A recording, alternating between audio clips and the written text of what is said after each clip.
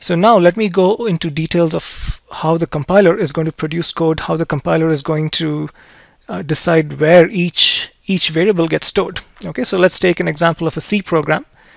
When I start the program, right, let's say that the first thing I do is I define a whole bunch of variables, right? So I define integers A, B, C. I define an array of values stored in D, so it's an array of size 10, and so on. Okay, so once the compiler sees this, it says, all right, looks like you're dealing with all these different variables. Let me create a memory location for each of you. Okay, so the compiler is going to work with what is known as virtual memory, or the virtual address space, okay, which is a very large and contiguous region of memory that the compiler and the program thinks it has access to. Okay, we'll talk much more about virtual memory and physical memory later in class. Okay, but for now, let's assume that every compiler thinks that it has access to a large amount of memory, that goes up to, say, 64 gigabytes, and the address starts at 0 and then grows all the way to 64 gigabytes. So that initial address is referred to as the base address. Okay, and all variables that you defined are given some space with an offset relative to that base address. So let me explain this a little further. So when you define variables A, B, C, the compiler says, all right, looks like you want a 4-byte entity being referred to as A. Okay, so I'll give it the very first 4 bytes over here. And it keeps a table saying that you just defined variable A, all right, and it's going to start at offset 0 from the base address. Then you define variable B. So next you allocate variable B, and B now has to start at byte number 4.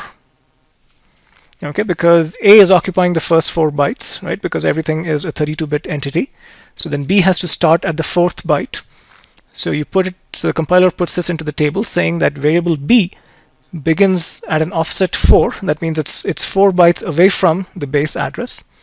Then you define variable C, which starts over here, and so C is defined to start at an address which is 8 bytes away from the base address.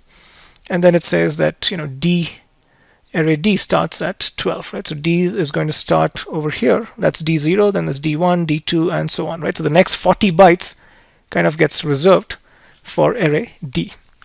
Okay, so the compiler produces all of this code over here, and it knows exactly where this code is being placed. Okay, so after I declare all these variables, if I write a line of C code that says A equals B plus C, it's actually a lot more complicated than what I showed you in my early examples.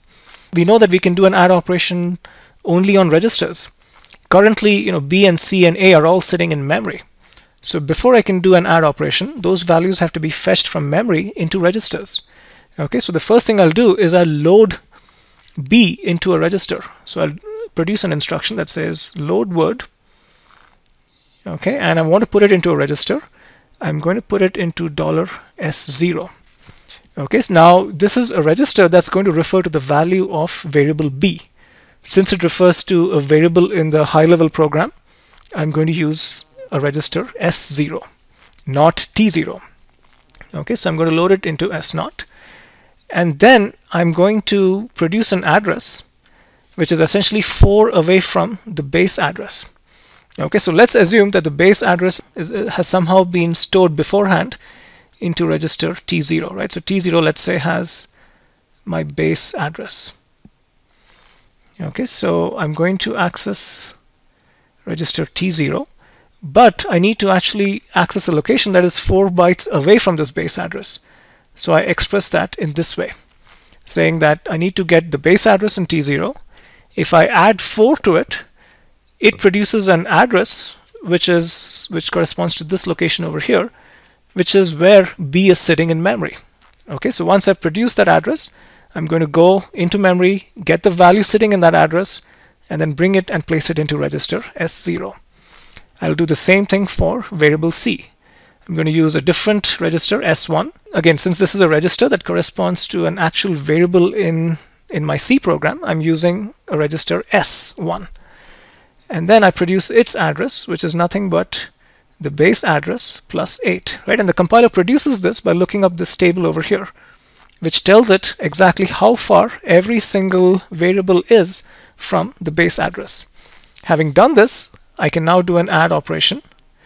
I add S0 and S1, and I write the result into a new location S2. And this is essentially going to have the value of variable A, right? And so since this register corresponds to a variable A, I'm using the term S. Having done this, I'm going to write this result back into location A, right? So I now do a store word, which says that take the value in S2 and write it into a memory location, which is essentially the base address plus 0, right? Because A is at an offset of 0 from the base address. Okay, so the store is one of the few instructions where the first operand is actually the source operand, right? Because a store instruction really does not write anything into a register, so it does not have a destination register. So this is a source or input register, and this is also a source or an input register. Next, I'm going to explain a different kind of instruction. So until now, the only instruction I had introduced was of this kind, right? Add $S0, $S1, $S2, right? Where you have 3 register input operands. You can also have special instructions, which are immediate instructions, which take this form over here. Okay, in this case, one of the register operands is replaced with an actual constant value that I'm producing as part of the program, right? So this value is not sitting in some register. It's a value that the compiler knows beforehand and is encoding into the instruction itself. So if your program has a constant value, you essentially put that constant value into a register, and then you continue doing normal math from that point on, right? So how do I put a constant value into a register, right? The only option I have is to use an instruction like this that has one register input operand and one constant value as input, right? So if I'm trying to put the value 1000 into a register, this is the instruction I'll produce. I'll take 1000. It has to be added to some register value, right? So most architectures will provide a special register that is always hardwired to the value 0. So $0 is a register that's always 0. So I'm essentially adding my constant value 1000 to register 0, shown over here, and then writing the result into register S0. Okay, so this is how you would put a constant value into a register. Unfortunately, there's no easier way to do it because I have to use one of these two kinds of instructions, either an instruction that has 3 register operands or an instruction that has 2 register operands and one constant or immediate value.